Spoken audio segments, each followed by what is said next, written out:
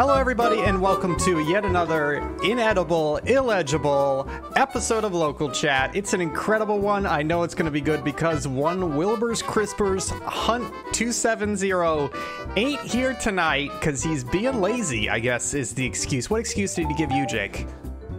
That he was working. Yeah, heavy air quotes there. Quote unquote. I bet there's a third excuse. GameStop. GameStop. They're in the trash now. Their stock's plummeting. What about you, Kyle? What excuse did he give you?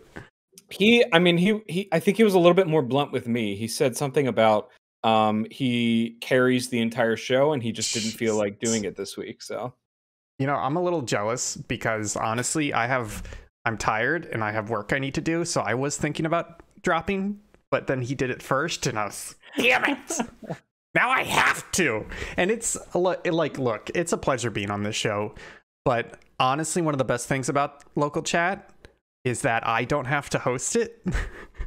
And it's a little bit complicated because there's the recording and then there's a couple different music cues. And you're trying to make it sound nice because it's a podcast. And so it is a pain hosting it. So I hope you're happy, William. I hope you're happy. Speaking of happy... let's talk about some games we've been playing. Jake, you're top of the list. How about you tell us what you've been playing, baby boy? Not a whole lot, but I downloaded a game from, I believe the development studio is just called Dang! Exclamation point. Dang. Dang. And I think it came out earlier this year. It's called Boomerang X, published by Devolver Digital, which to me is like the Nintendo seal of approval as far as indie games go. It's really fun. It's just like a series of arenas where you have to defeat waves of enemies, and your only weapon is like a boomerang throwing star type thing. Hell yeah. And you can use it for like traversal, where you can throw it and teleport to it while it's in the air to get like up the arena and around. Yes. And you can like charge it up to throw it farther. It's very like the combat is super fast paced, but it's pretty forgiving as well. It's super fun.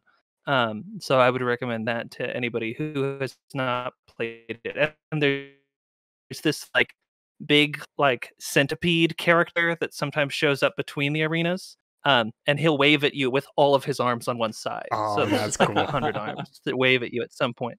I love him. I would die for him. I think I've had this game, like, it got a lot of buzz when it came out, and I think I've had it on my Steam wish list, but there is some threshold at when it drops below that I will buy it.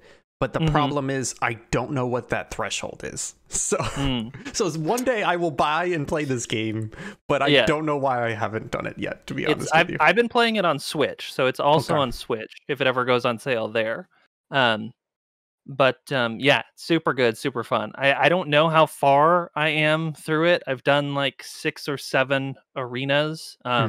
And I don't know. There's not like a narrative to it where I can be like, oh, this feels like I'm getting toward the end of something.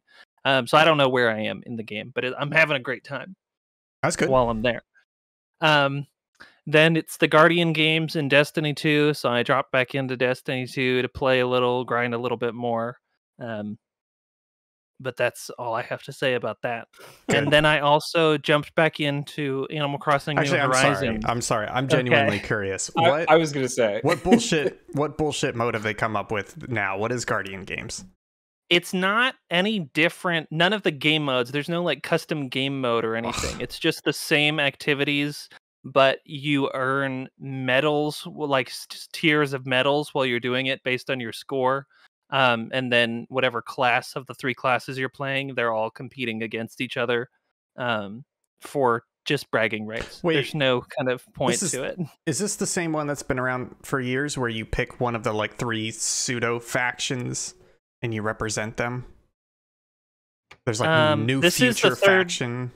No, the faction rallies were just the first 2 years, I believe. Okay. But in the canon, the factions are no longer in the tower. They were all kind of excommunicated for Good. myriad reasons that we don't have time to get into. Good. Primarily, they were being led by a bunch of space racists, and so everybody went, "You have no place here anymore."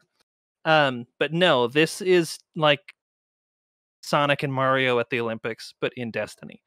You pick one of your classes, Titan, Warlock, or Hunter, and they're all competing against one another for bragging rights. There's the whole rest of the year, whoever wins, there's going to be a little podium in the tower that has the winning class, and then the next year, everybody competes again.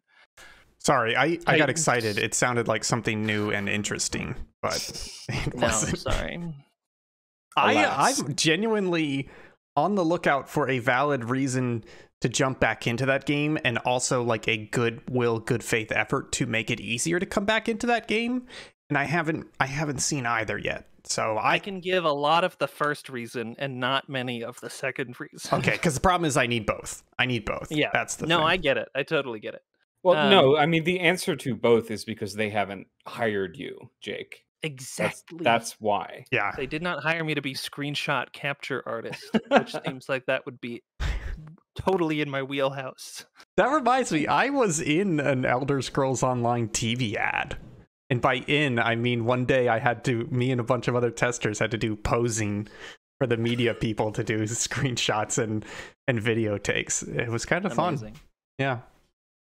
Anyways, you've also got Animal Crossing Horizons on here. Who Horizons? Is that right? I've never heard of this one before. Yeah. A buddy of mine texted me and was like, "Hey, I just downloaded Animal Crossing New Horizons. Can you let me onto your island?" And I was like, "Oh, it's been months.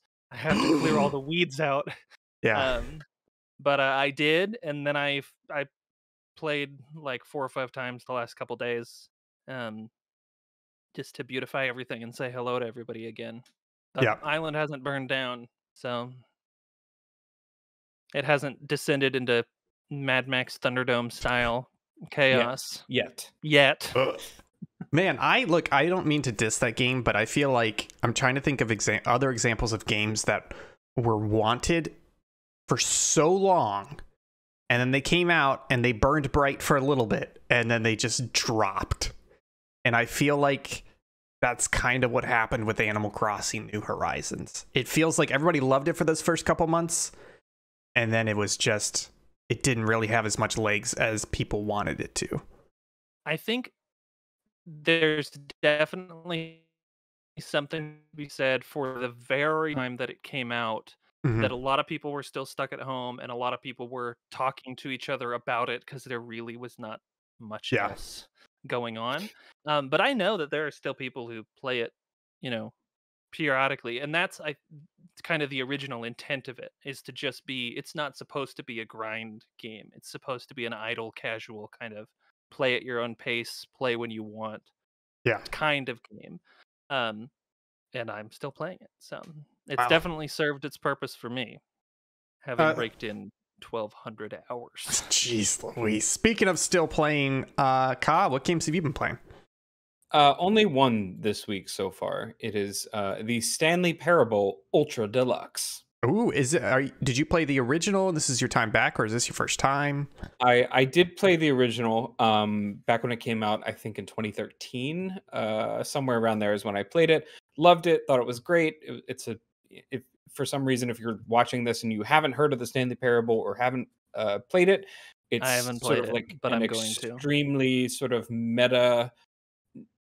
It plays with what a game narrative can be, and also what a game can be, and also what gameplay is, and it's basically taking all of the things you're used to, throwing them against the wall, and saying, "No, we can do something different." But it's all contained within this cute little sort of. I don't even know how to describe it as a narrative, but it's a looping gameplay thing. So you do it over and over and over, and things change, or you can make things change. Like PT, but quirky. Yes, it reacts to you. It's great. Yeah, exactly like PT. It actually does get weirdly creepy sometimes. I don't know. I don't know if you guys have experiences like this, but do you ever get like a little creeped out or like scared in games that are clearly not like horror genre games? they're like Half-Life kind of does that sometimes, where it's like Half-Life's not exactly a horror game, but there are parts of it where it's like this is kind of creepy. That is my exact example, because I've never played through Half-Life, because when I tried to, when it came out in, what was that, 98 or 99? Well, not Half-Life 1, but when I tried to play it was 98 or 99. And I was 8 or 9 years old, and I could not get through like the first level and a half because it got too scary for me. It's creepy. Yeah, and it's like there's something about older games, especially when you go into a place that's like, oh, this is like the shadowy area. It's like, no, this is just straight up blackness, and I can't see anything, and it's so creepy. And you don't know what's going to happen next because the game has established that precedent of no precedent. Yeah. There are moments like that, not nearly as sort of intense as some other games in the Stanley Parable, but it does get a little creepy. There's some just like unsettling, on a lighter side of unsettling, but still unsettling stuff that happens, and it's like, oh, this is like weird, and I don't know if I like this. But that is, just a few of the different versions of the game that you can play through, and it's great. The Ultra Deluxe Edition is the core game with a bunch of extra added content that they've been working on for several years. The developer, Crows, they're great. They tend to make like smaller, more experiential games, but Stanley Parable is by far their like biggest success, and it's wonderful. I highly recommend it. I think you can beat it in like 3 hours or 4 hours. You can do pretty much everything.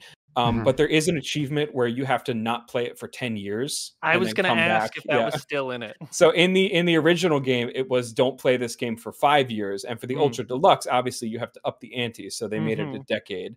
And there's a bunch of sort of wacky achievements that you can get. There's like one of the achievements just says like test achievement, like do not achieve or something like that. It's great. That's cool. Definitely recommend it. Awesome. So I'll talk about the games that I've been playing. So the first one, it's an old favorite now. We can't stop playing it, but at the same time, our schedules don't align well enough, so we only play it once a week now, and that sucks. Hell Let Loose. Look, we've talked about this game before. It's a World War II themed, serious multiplayer milsim shooter, 100 people on a server, but you have a command structure and you have certain things that are limited to roles. Like most of the pinging system is limited to the squad leader, calling in support and squad to squad communication and commands is to the commander, etc. But man, this game, Kyle, honestly, I feel like you should join us. I feel like you would enjoy this. I am more than willing to try. I reserve the right to not enjoy myself because I'm probably going to be really bad at it or something, or maybe enjoy myself because I'm so bad at it. But I did see one of your, I think one of the stream titles was like, "Are we getting worse at this game?" And I was like, that's interesting. Like, how's this going? But what is it like for you playing on stream with? It's funny because definitely we were pretty bad at it at the beginning, but I think it's the experience of this game where you can do nothing in a match, but because you are committing to that, I am part of a squad, I'm going to listen to my squad leader, we're going to cover each other's backs, even if we don't see any enemy, just the act of like properly tactically crossing a field feels good. So even those early matches where we were terrible and literally like getting 2 kills a match, like a 60-minute match and we get 2 kills, it still was a lot of fun because you commit to that environment and that atmosphere. There are some bad matches, but the bad matches are when your team is awful and the other team is really good. So it's one of those things where it's like you don't have anywhere to spawn, so you spawn like really far away. You finally get to the fighting and like the enemy just kills you, or like by the time you spawn in, the enemy's like surrounded you, so you're getting shot from like 12 different angles, which doesn't fit with like a realistic military game, because a realistic military game, you're like, the enemy's over there, I'm here, I have a little bit of maneuvering room. But when you really get screwed and the enemy surrounds you, it's not fun, because then it feels like a meat grinder. But that's honestly maybe only like 10% of the matches where it just feels like completely imbalanced. Not because of the game, but just because the other team is firing on all cylinders and your team's doing so god awful that it just feels real bad. But go for it. No, I was transitioning. Go ahead. Oh, no, I was just going to say part of what you described sounds like, obviously it's completely different gameplay wise, but it sounds like the early days of PUBG, where it Yeah. was like you could have like like sometimes I would have matches in PUBG that are like 40, 50 minutes and not a lot happens in the beginning and well, maybe a little bit happens in the beginning, but like the middle part, you're sort of grinding, trying to find stuff, get into a good position, and then towards the end, everything just starts flying at each other, and it gets a little crazy. But that part of the experience sounds fun to me because that's what I had the most fun with in PUBG. So I'd be interested in hopping on a stream with you guys. I'd be down. Yeah, I mean, we're playing every Tuesday now, so just I think the only quote unquote problem is the game isn't on sale anymore, so it's the full 40, but you've got the Steam refund period, and honestly, it's 100% worth the $40. It's just a matter of if you personally are going to enjoy that type of game or not. Yes. But it's funny you mentioned that because PUBG is actually a really, really good analogy because they're very similar in that it's not about the shooting. It's more about like the atmosphere, and it's about what you do tactically. Like you can't shoot at everybody because that may alert them to where you are. It's all about positioning, and it's all about like taking your life seriously. It's not as punishing as a battle royale, but it's still like there are some times where you're alive for 15 minutes, you don't see any enemies, you're just trying to position yourself properly. Or you know, you're the only one, it's you and 2 squad mates, and the rest of your team can't respawn because the outpost got taken out. You're trying to defend a position, like your life really matters in that point. But yeah, like we've gotten a lot better at the game actually. So part of it is like myself and then Zach being squad leads and gotten better. We've gotten better at squad lead opens up some things where you can set down spawn points, not just for your own squad, but also for the whole team. So, but you've got to like do some supplies. You've got to learn how to communicate. You've got to learn. It's not enough to throw yourself in the meat grinder. You've got to position yourself and figure out, okay, are we defending or attacking? Because there's literally like a 5-10 minute travel distance between attacking and defending. But like I'll give you an example. We had a really good Tuesday. We had a really good match. We ended up losing the match, but we had so many good moments in it.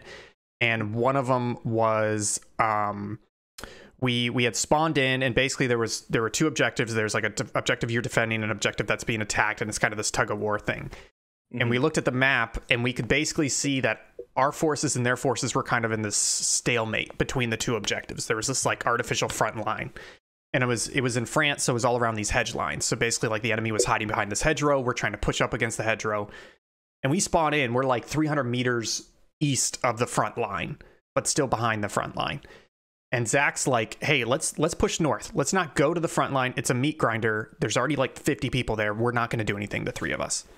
So we start pushing north, and I find this trench line, and Will and I end up taking this trench line west. So we end up slightly behind enemy lines, about 70 meters to their flank. So by the time we pop out of the trench, I look, and we could see like 2 or 3 enemies 70 meters from us facing completely the wrong direction. And we ended up like, I don't want to say behind enemy lines, but just completely flanking them via this trench system and this maneuver. And Will and I were like, okay, I have eyes on him. You see him? You see him? Okay, let's do this. And we pop up and we light them up. We take those 2 out. We took out like 2 other guys, and we distracted like several enemy squads. And then eventually they killed us like a minute or 2 later. But by that time, we'd been enough of a distraction and a punishment to them that the rest of our team pushed through the enemy defenses. And it was this really great moment where it's like 99% of FPS multiplayers are just like literally either a meat grinder or a run around until you face an enemy and shoot them. But this was like literally us making a tactical decision, doing small unit tactics, flanking, staying together so that like I waited to fire until Will and I were together. Like I waited like 60 seconds to fire on the enemy till Will and I were together facing it. And then we hit them. And like when it flows like that, like we're starting to do because we're getting better at the game, it's magical, man. So yeah. Highly recommending. And then the game gives you the Medal of Honor posthumously. It does. We have this running joke where the game has no swastikas in it. The developers kind of made this like decision where you can't sell the game in Germany if it has swastikas in it anyway, so you would have to have like a separate German version. But then the other way, they were just like, you know what? It's not every infantry unit in Nazi Germany had a swastika on it anyways. So we're going to be like somewhat historically realistic, but also just make it easier for us and just not have swastikas in the game. And like somebody on Reddit was like, how is this not right? Like, it's World War II, should be swastika. So we have this running joke where we're just like, how can we tell who the bad guys are if there aren't any swastikas, you know? But it's a lot of fun to play. Yeah, so definitely, Kyle, hit us up if you do happen to purchase the game. It's a lot of fun. Yeah, I think I might. I'm gonna go back and watch the latest stream because I didn't get a chance to watch it, but I definitely want to see like, you know, best overall tactics and also how the game like flows. So because I don't want to jump into it blind on stream. So yeah, but I will say the game does do a good job of, there are all these mechanics and layers of mechanics. Like there's tanks, there's artillery, there's the commander, there's the squad leads, but you don't have to engage with any of that. There's most of the roles in the game don't engage with that. So like typically when you start the game, you just play rifleman for like 5, 10, 15 hours until you get used to it. And that's easy enough. Rifleman is just like use a mic, communicate with your squad and stay with them and shoot at bad guys. That's pretty much it. So it's kind of, I don't want to say it's super easy to hop into because there is kind of a mentality or mindset you have to get into, but it's not super complicated, which is nice. But yeah, totally. So cool. The other thing I've been playing, have you guys heard of the Magic Puzzle Company? No, well, I will say it sounds slightly familiar. So maybe, but what exactly like is a it? company that would appear in one of the Saw movies. That's exactly what it is. I played a little game called Saw. You can't see the lower half of my body for a reason. No, so the Magic Puzzle Company, I just wanted to give them a shout out here. So this is from some of the creators of Cards Against Humanity. I think it was about a year ago, or maybe even longer than that, that they basically did a Kickstarter and they said, we love jigsaw puzzles, but a lot of them suck and they're a little boring. And so they made 3 jigsaw puzzles, and there were some cool things they did with them, which were like every piece is different, is unique. So they did not tile some puzzles, especially larger puzzles. They'll tile some pieces, so some pieces will actually not be unique. There'll be 3 or 4 of the same exact shape. So they have unique shapes. They're still roughly puzzle piece shape, but they all have unique shapes. They hired artists specifically to do these puzzles, and it's really cool.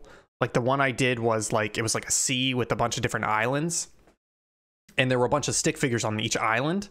And I noticed they did some really cool things where the whole idea is if you get a single piece, you should be able to look at that piece and roughly tell where it is, as opposed to like, it's blue. Oh, that means it's in the top third of this puzzle because the top third is all sky. But like all the little stick figures on the islands, each island has their own different type of stick figure. So like there's one island that is all a bunch of astronomers with telescopes, so they all have stars on their shirt. And there's another one that worship these like giant squids, so they all have little squid icons on their shirt. So you can look at a piece and see the person on it and go, oh, they're from this island, and kind of put them in the rough area. And even smaller things, like I noticed that everything in the game has a drop shadow almost on it. So a lot of stuff, like if it's like water, land, you can look at it and tell by if it has a drop shadow or not, the orientation of the piece. And then even like soil, like the soil on the bottom is sand colored. It's really light, and then it gets darker as it goes up the map. So they did all these really cool things so that the puzzle, it's not frustrating anymore. You know, you don't have these shitty pieces that you're just like, I don't know where this goes. I guess I got to sit here and put these 50 fucking sky pieces together. There's no distinguishing feature, you know? That doesn't really happen in this, which is fantastic. Another cool quality of life thing, they have 2 1-to-1 size posters of the puzzle in the box. So you pull it out, you unfold it, boom, put it somewhere, and there's 2 of them, assuming there's more than one person working on the puzzle. The really cool thing, though, is the puzzle's also a magic trick. And I'm gonna spoil the first puzzle, but again, like, it's a physical puzzle. Anyways. So I'm putting the puzzle together. It's a 1,000-piece puzzle. And I start to realize there are more edge pieces than just the border of the puzzle. And what happened was basically the puzzle was the shape of a normal puzzle, but it was actually 3 or 4 separate pieces in terms of there are edges going through the middle of it and cutting borders through the middle of the puzzle. But the picture still matches. and there's an envelope in the box that says, when you've completed the puzzle, open this envelope. I was like, okay. So I finished the puzzle, I opened the envelope, and it's like, surprise, here are some more pieces. And then it had me rearrange the large pieces of the puzzle, and all of a sudden there's this hole in the middle of the puzzle.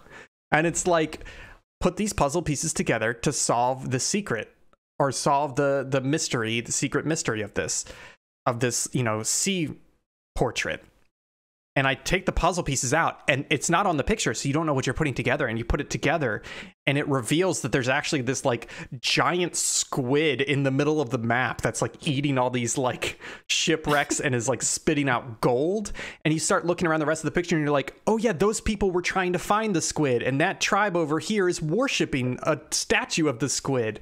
So it's like this really cool thing where they basically took jigsaw puzzles, and they're like, what if we added a shitload of quality of life stuff to it, and we made it so when you finish the puzzle, there's also like a whole extra like escape room type thing of, here's one more thing for you. And it's hella cool. Am I going crazy? After credits.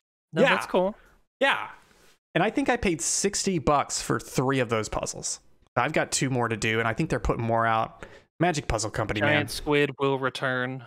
Giant squid will return. Yeah, so I'm excited to put the other 2. I put that thing together in 48 hours by myself, a 1,000-piece puzzle. I couldn't stop. And I never got like slowed down because of bad design or anything. So anyways, yeah. Hell yeah, jigsaw puzzles. Yeah. Shall we talk about the news?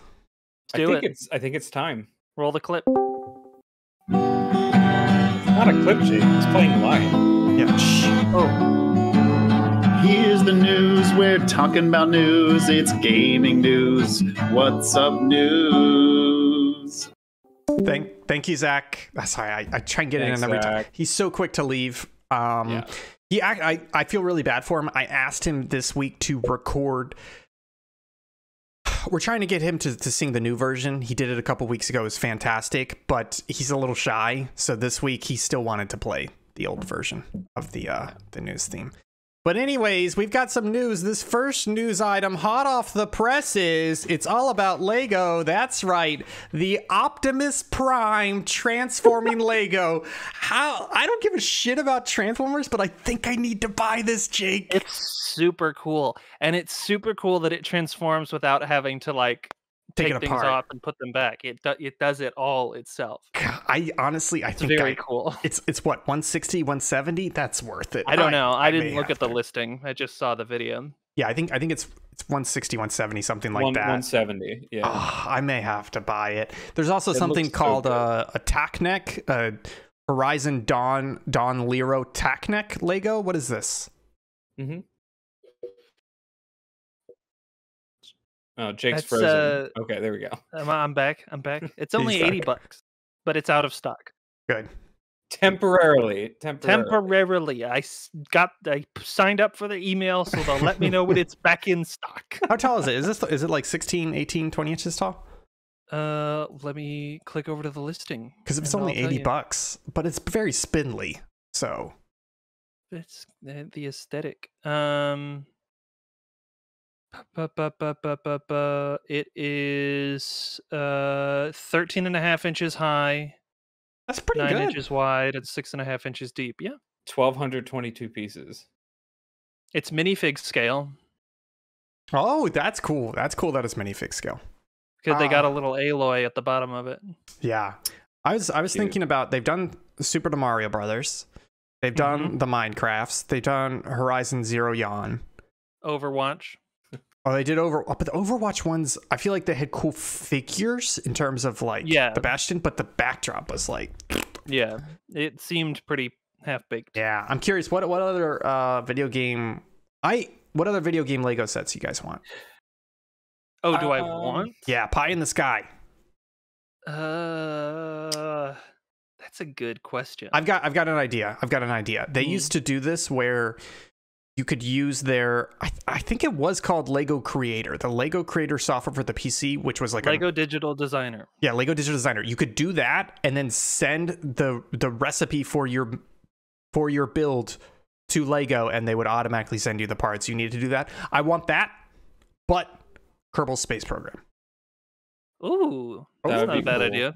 Yeah, you send them your spaceship design, and they send you a Lego version of it. I would love that. that'd that That would be cool.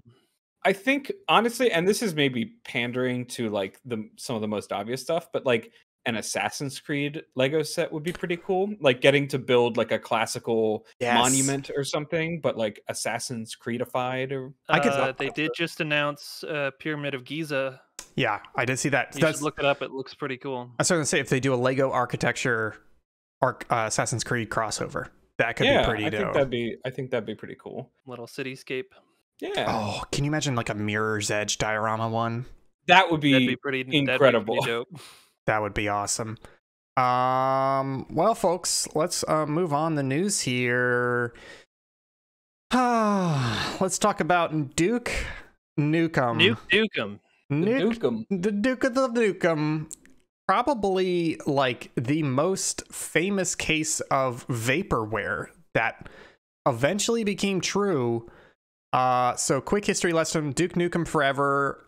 I think it got started in 1998, shown occasionally, eventually came out in, I believe, 2013 when Gearbox picked it up and basically turned it around and shipped it out.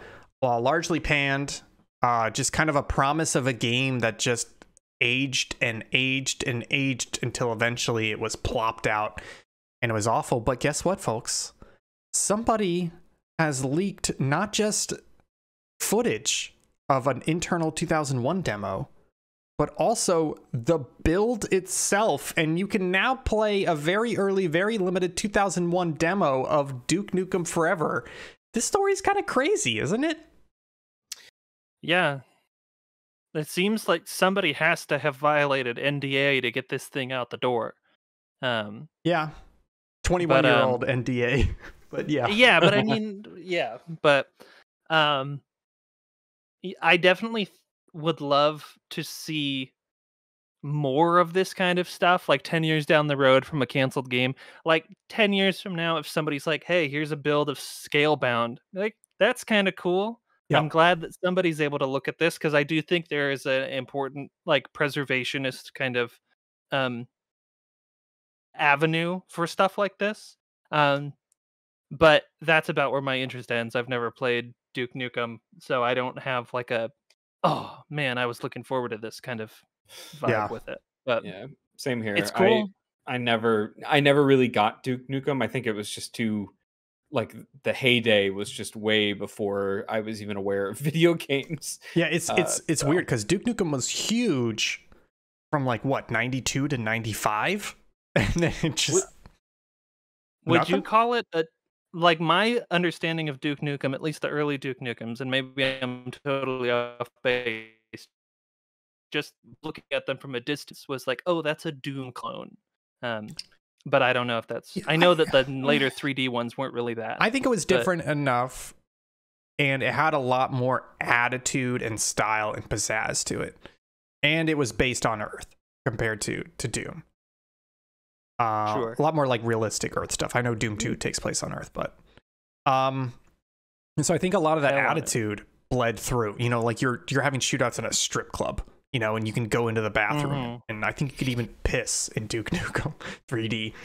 So it's like, it's one of those things where it was super popular and had a lot of promise, but then that project just bled and bled.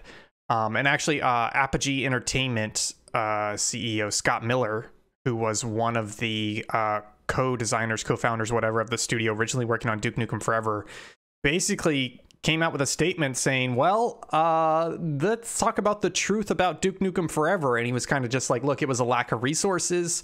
It was a project that was so slow that every time a new and video game improvements and revolutions were happening so quickly that every time a new engine or new tech improvement came out, we kept changing engines and restarting the project, which kind of makes sense. That early 2000 period was crazy.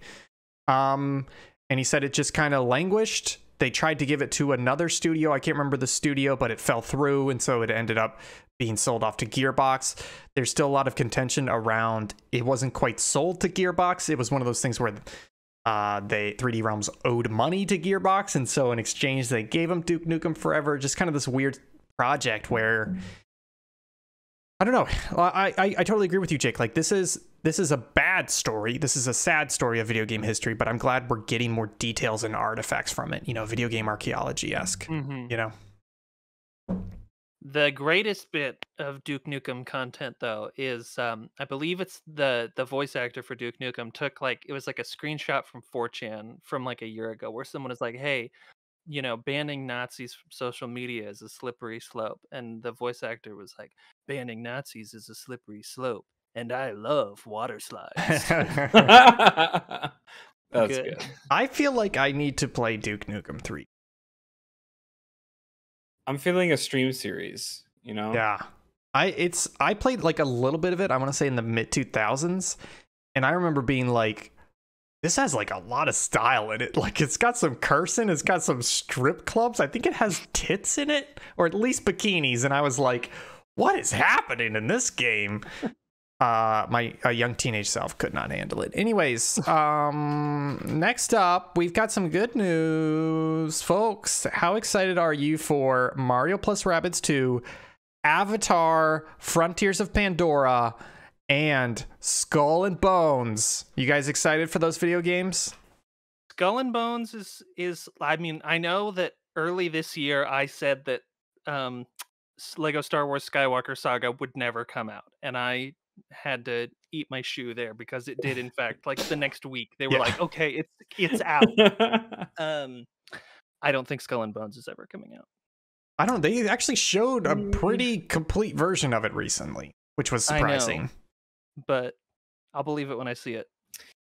Yeah. I mean, I don't really care about Skull and Bones that much. Weird to say. That's fair. Me and Ubisoft lately are just not. I'm not feeling it. And I'm someone who. Kyle, I don't mean to throw you under the bus, but how many hours of Assassin's Creed Odyssey did you play? There's a reason why I played. I played it because I will admit the last like 75 hours I was basically hate playing it. I have a weird completionist mindset with most open world games, and I'm not like, oh, I need to find every single like question mark thing, but as far as the quests are concerned, like I want to do like all the quests and stuff, and I did that. I completed I think 100% of the quests, so you know I did that much to my own stupidity. But I am really not interested in most of Ubisoft's offerings this year. Mario Rabbids 2, you know, I know that's like your thing that you love. I've never played it. I'm sure that I would like it if I did play it. But I'm also sure that like it's better than most Ubisoft games because Nintendo is involved in making it. And as far as Avatar, I'm actually someone who I think Avatar is like a great opportunity for a good game. I just don't know if Ubisoft is the company to make that happen. The funny thing is everybody keeps forgetting, and I can't tell if I'm forgetting or making up.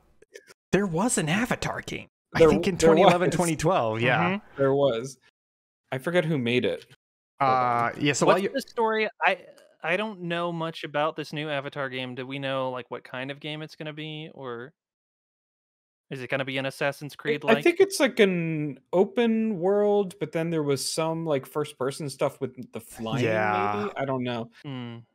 It's called James Cameron's Avatar: the game. Got it. 2009 third person, developed by Ubisoft Montreal. Marvel Spider-Man Miles Morales. Yeah. I want it to be James Cameron's Avatar 2: The Way of Water, the movie, the video game. The video game. In Papyrus. Yeah. In IMAX. In IMAX. I gotta say something though. Like, I wasn't a big fan of Avatar when it came out. I thought it was okay, and then I fell asleep the second time I watched it. But I don't know what happened, but y'all, that second trailer. The trailer for the second movie has me hyped, and I don't know why, but it looked great. I'm loving it. I tweeted at Jake because I said this in my tweet, but I was like, Jake's my litmus test for most things science fiction. I can form my own opinions, but I'm also like, what does Jake think? And I saw Doctor Strange. I saw it in IMAX, and that trailer is specifically formatted for IMAX, and it is like it was so good. Like Mhm. the music, it just tonally, it set everything right for me to be like hyped for this movie. Yeah. And I enjoyed the first Avatar movie. Again, not the best story, but it wasn't really about the story. It was about the technology. It And was the about, visuals and the world. yes. Yeah. Yeah, it was about the experience of being dropped into that world, which I think it knocked it out of the park. And never bet against James Cameron when he's in the director's chair. So I'm a James pumped and- Cameron sequel. Yes. Yes. Um, Those tend to be very good. Yeah, and I think, I mean, even just from the teaser or whatever, of course, we're totally off track from the video game now, but it does look like a new high watermark for all digital characters. Pun intended. Yes. Yeah. Mhm. Yeah.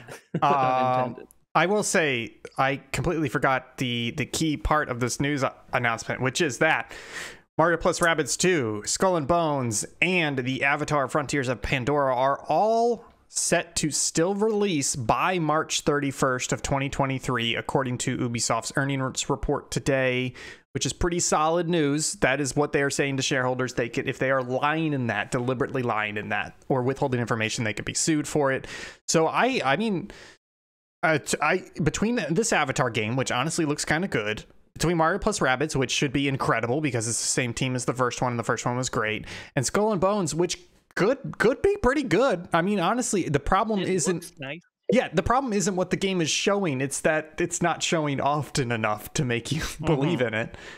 Because that announcement was forever ago. I feel like this is a pretty good lineup through March 31st from Ubisoft, and to transition, the reason why I'm so heavy on that is March is insane. Not just because of March, but because two big releases for 2022 just got delayed: Redfall and Starfield from Xbox Studios Bethesda. And I don't know. I'm honestly not that surprised by either of these. What do you guys think? No, there was no way. Both of those we had only seen CG trailers for them. We haven't seen gameplay from either. There was no way they were coming out by the end of the year. Yeah. The whole sort of marketing campaign just for, I mean, I haven't seen anything for Redfall that I can like remember. And the stuff for Starfield that they've released is all just developer behind the scenes, like talking heads, sort of documentary-esque style interviews. And I was like, where's the gameplay? Like, what's going on? So there's no way this wouldn't have happened. Yeah. So this is a good point to bring in. I've been waiting for it. Yeah. This is a good point to bring in. There was a leak on Reset Era, I believe it was about a month ago, from somebody who claimed to have worked on Starfield. It had some, it sounded like a true leak, but there was no confirmation behind it. But now that we've got the delay, some of this is starting to make sense. So again, this is a leak, it's unconfirmed, but they said about Bethesda and Starfield, it was a cool, solid place to work, very secure. The engine is a piece of crap, though. Todd is a charismatic guy for sure. Starfield is looking good. Weekly Thursday playtest since the beginning of the year. More and more stuff coming online. Shooting feels all right. Flying is terrible at the moment, but it's just not fun for me. Lighting and stuff is looking better and better, though it's not on the level of Horizon Forbidden West or anything like that, but it's still a good-looking game. In terms of if it will ship on time, well, they will try. That's for sure. They'll cut what they need to, etc. They have an overabundance of content, probably too much. So that's not the issue. Finding the fun, and of course, bug fixing is the big thing. It's a sexy date, though, and you only get one of those. Beta is this summer. That's when the picture will truly become clear. I feel like this is one of the... this leak was a month ago, and this was the first time people were trying to look at it and go, it may miss this. It may miss this date. Yeah. I'll just say, again, as somebody who has worked QA as part of the Bethesda system before at ZeniMax Online, them delaying a game, honestly, for me, is good news, because their number one problem has always been they crunch QA. They don't give them enough time to find bugs. When they do find bugs, they don't fix them because they have to get the game out the door. And then it's shit at launch and for the next couple months. So them delaying gives me a little bit of hope that maybe they're finally taking QA seriously to give them time to test and fix the bugs that they find. So sad news, but overall good news. It's just weird, man. 2022 is, what do we have left for this year? You know, what's the tentpole? Where's the Cyberpunk? Where's the Halo Infinite? What's the big ones at the end of this year? Good question. Are there any more big tent poles through the end of the year? I can't think of any off the top of my head. Someone tweeted a reply to this announcement, and they were like, "This just paves the way for the new WWE game to like take all the accolades that are coming out." The only one I can think of is Gotham Knights, which did get an October release date. Wait, I thought maybe I'm There's 2 conflating games. seeing 2 news stories close to each other. There's 2 games. Suicide Squad got delayed. That Gotham might- Knights that is must- still That was October. like a month or so ago. Yeah, that's what I thought. But we can jump ahead and talk about Gotham Knights. It got a new gameplay trailer, October 25th, 2022 release date. They did announce the cancellation of the PS4 and Xbox One versions because basically it's old gen. Why hold the game back? Which is funny because I don't know if you guys saw this gameplay, but this game don't look good, y'all. Y'all happen to see it? It looks worse than Gotham Knight or Arkham Knight. Like, Yes. it looks worse than that game. Is it And Rocksteady? No, No. it's some other. I studio. can't Hold on. remember. I just don't. This wasn't a game that I was gonna play anyway. It's WB Montreal. Yeah. Okay. No, it's funny because like I watched a little bit of the gameplay, but somebody posted an image of like the character screen and it shows your stats. And I looked at the image and I swear to sweet baby Jesus, this looked like a mobile game. It looked like a mobile game. Like the whole UI is blown I did up. see this. It's I cheesy saw that. looking, and I was like, how is this a next-gen AAA title when it looks like, imagine that UI on your 60-inch TV, which is like a standard size now at 4K, and it's like, what the fuck am I looking at, you know? Not every game needs RPG elements. No. Yeah. But there's some people, so many people are leaning into that, and I don't know if it's the success of the commercial success of something like Destiny, if that was kind of the leading edge of people being like, let's No. give people a bunch of loot, or Borderlands maybe. Even Witcher. I think part of it is it's also an easy way to keep your gamer engaged, your consumer engaged, is you give them a number and collectibles that they have to use to get more versus just bursting through, content. But what about just like an upgrade tree instead of like that's RPG random too. armor? No. And I guess that's true, but I agree that you don't need big numbers. And no. yeah, I mean, honestly, I was kind of excited for this game because I have had a bit of like a Batman Arkham itch lately, because that is some good gameplay. But I don't know about this, man. It didn't look that good, and just the UI design, etc., was iffy. What I don't understand is the very first gameplay demo that they sent out a year or 2 years ago in 20. This is saying August of 2020.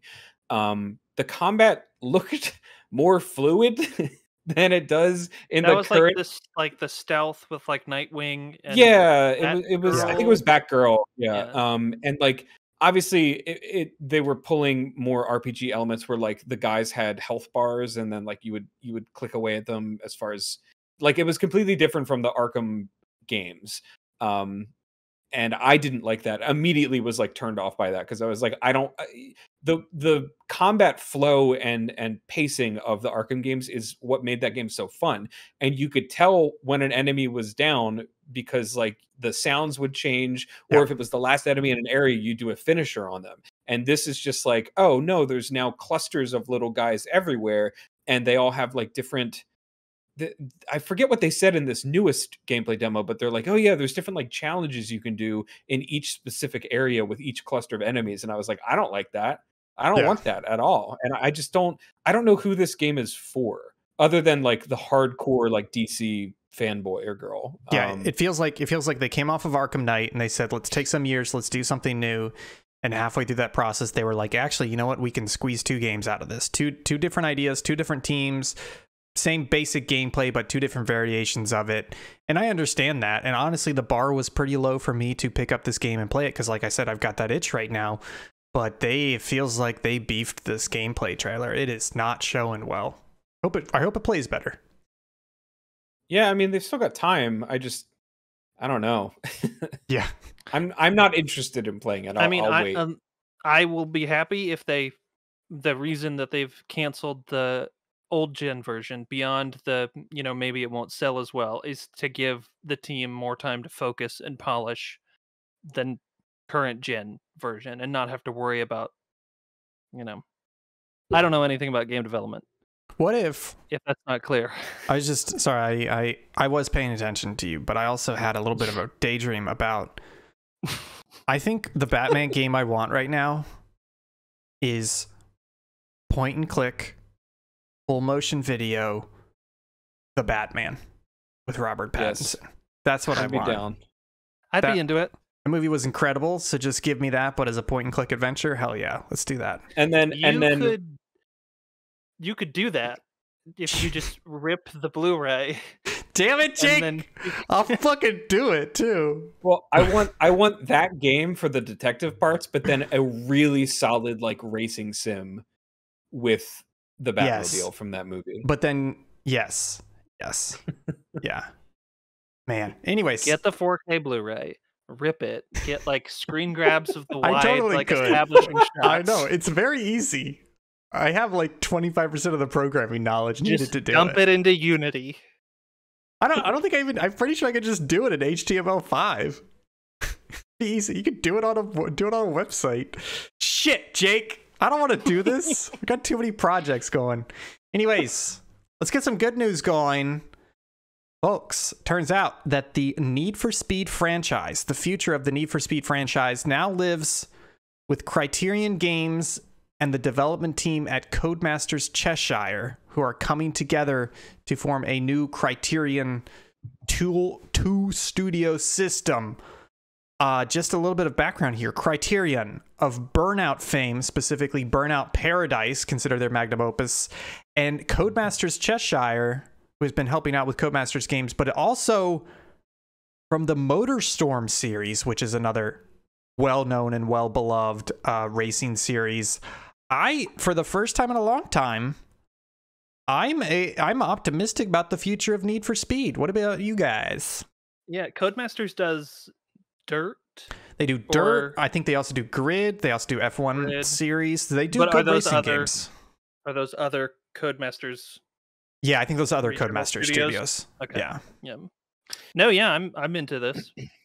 I'm sorry. I'm down. Yeah, I just realized that I believe Codemasters was purchased by EA for, I think it was like 1.3 billion, or 4 times what Embracer paid for the Western Square Enix studios and their IPs, including Tomb Raider and Deus Ex. God, and then the NFT market crashes a week later. God, I love this world. This is good. This is the best timeline. Anyways, I'm glad we don't have Will here. Otherwise, he'd be talking about Dead Space again, because we have a release date for the Dead Space remake, January 27th, 2023. Jake, you're excited. Look at the hands go.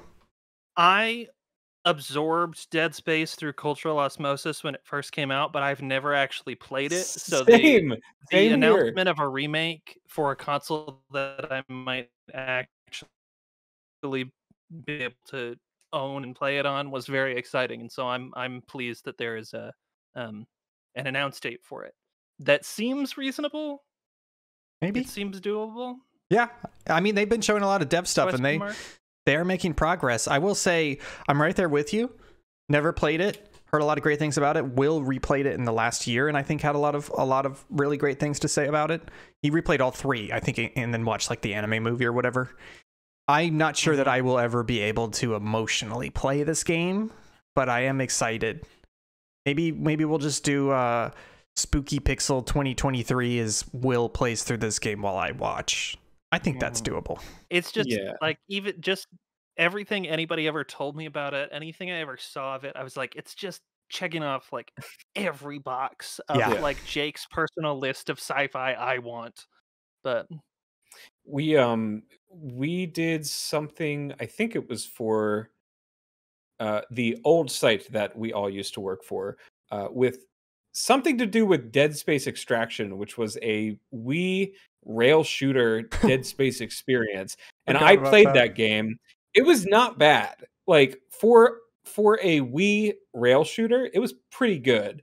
And it actually has pretty good ratings too, weirdly. It does seem like an IP that would cater well to a rail shooter. Yeah. And then so we I played that game, and I'm not sure if I reviewed it or if I wrote some sort of an article for it way back in the day. But then me and my friend played the first like hour of the Dead Space 3 co-op. So like I've played like the worst possible parts of the Dead Space series, and I'm really interested to see this remake and or whatever it is, and get my hands on it. But then we also we did a documentary on Outpost games for A bunch of them were EA, and a bunch of them Redwood, were Shores, alums. visceral Or yeah, alums. Visceral.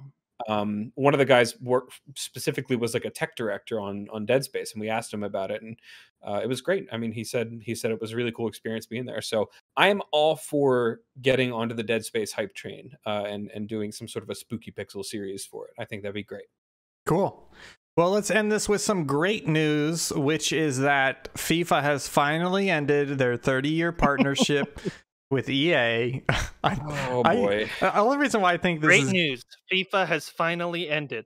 I just like, I feel like this is great news because fuck EA, but also fuck EA's like Football Ultimate Team, which is basically just their like giant money laundering gambling operation they run. So let's hit some details here, and then we'll get some reactions. FIFA and EA had a 30-year partnership where they were making FIFA titles. They were paying for licensing agreements from FIFA. The claim is that over the last year, FIFA has basically said, hey, you know how we normally charge you $150 million? Now we want you to pay $300 million a year. And EA basically said, F off. And so now they are making EA Sports FC, which stands for fans of Chelsea. FIFA claims they're going to make their own game. And I got a quote here, and then I'll kick it over to Jake. This is a quote from the FIFA president. Upon hearing that EA Sports has announced EA Sports FC as the future of interactive football, FIFA president said, quote, I can assure you. Should I do this in an Italian accent? His name is... Please, I was going to say it Infantino. needs to be. I can assure you that the only authentic, real game that has the FIFA name will be the best one available for gamers and football fans. That's from FIFA president Gianni Infantino. So there is like there's a football video game fight, and I'm all for it. This is going to be fun and entertaining. What do you guys think? Were you throwing out those licensing numbers as hypotheticals, or is that actually what was being paid to license the FIFA That name? was the rumor.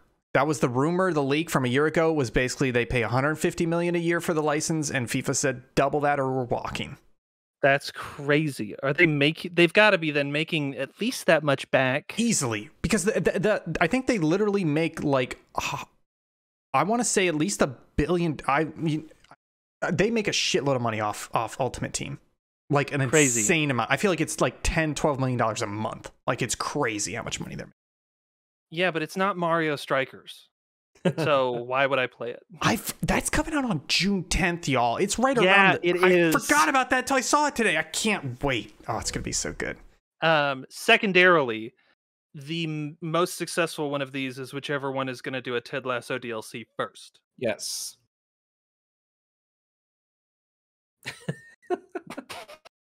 Yeah. No, I'm sorry. I'm just trying to think if I even give a shit about that.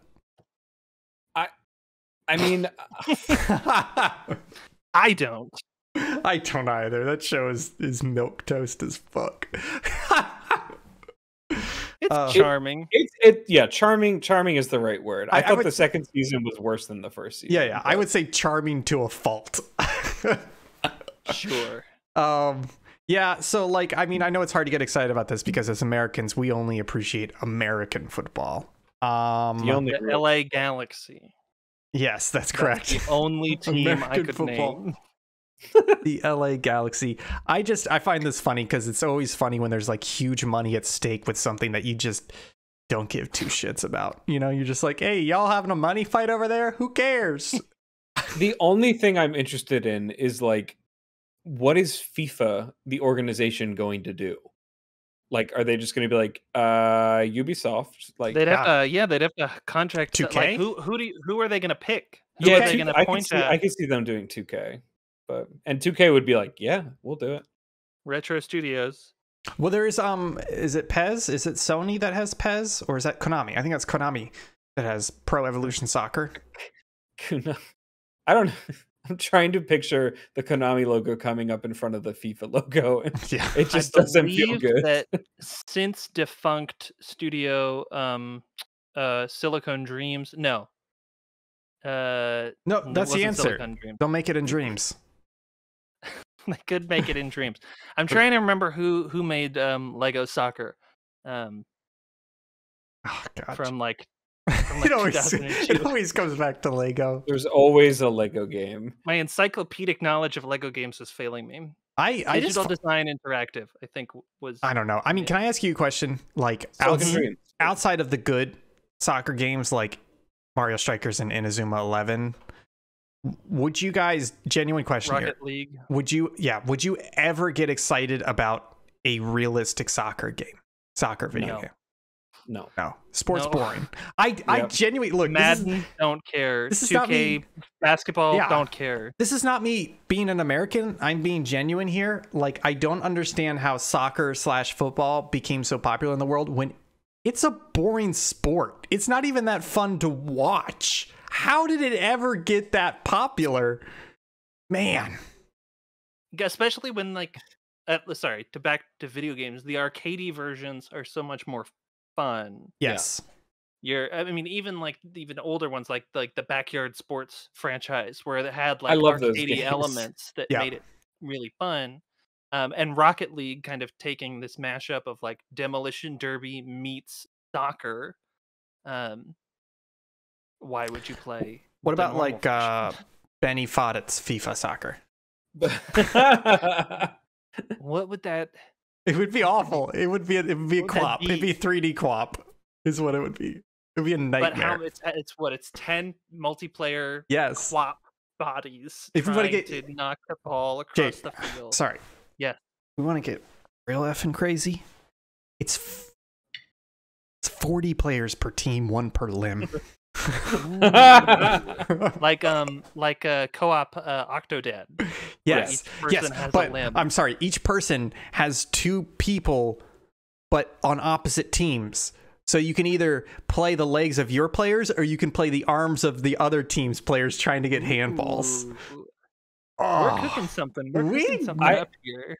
I mean, I think that's good. I'd be more interested in a Daniel Mullins soccer game, Yeah. FIFA game. I would. Yeah, or just give me Sports Story. We know Sports Story exists. I'm pretty sure there was soccer in that announcement trailer. Story. Yeah, there's Golf Story. Their sequel is called Sports Story, and it's more sports. And Right. Golf Story is the greatest golf game ever made. It's fantastic. It's very, very good. Hey, let's I the enjoyed point golf, being but it's Super Monkey Ball. Had a Super golf Monkey mode. Ball, Super Monkey Football. Yeah. Mhm. All right, well, we gotta wrap this shit up. All right, folks, thank you guys so much for joining us. We've had yet another incredible episode. We didn't need Will. We got to the end. We're right on time. We did it. Jakes, thank you so much for joining us. Any closing thoughts? No. Okay, that's Wait, perfect. sorry. Sorry, that's perfect because we're gonna keep it tight. Kyle, closing thoughts. Closing thoughts is that Adobe products are way too expensive. Yes, that's right. Folks, you can find us at subpixelfilms.com. That takes you right to our YouTube page, which has all of our local chat archives, stream archives, and plenty of edited videos. We've done documentaries, critical pieces, etc. You can find us at Subpixel Team on Twitter, Twitch, Facebook, TikTok, and Instagram. You can find me on Twitter at Think Gibson. You can find Jake at Twitter at _Jake Terrio, and you can find Kyle on Twitter at Kyle the Beard. Folks, we made it in time, which means I get to leave you with this little nugget of wisdom. Football is a boring sport.